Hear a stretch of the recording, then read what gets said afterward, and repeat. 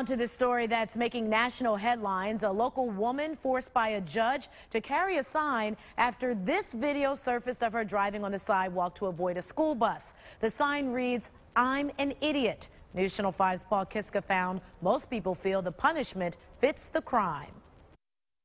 When 32-year-old Sheena Hardin pulled her sidewalk stunt in September, she didn't know she was being recorded.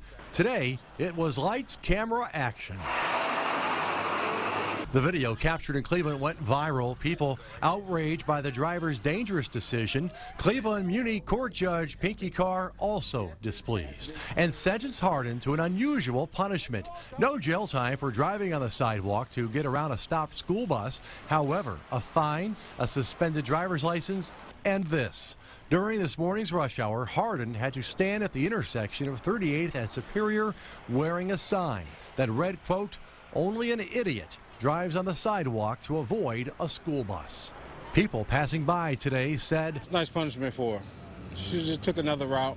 People don't want to stop for buses all the time. In fact, just yesterday it almost happened. So I'm hoping maybe people will learn from her mistake.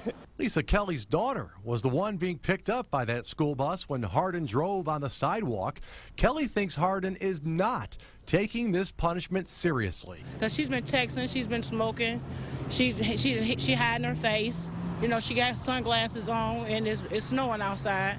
You know, she don't care. As for Hardin, she wasn't answering any questions. Maybe you feel like you didn't do anything wrong. Perhaps she's letting the sign do her talking.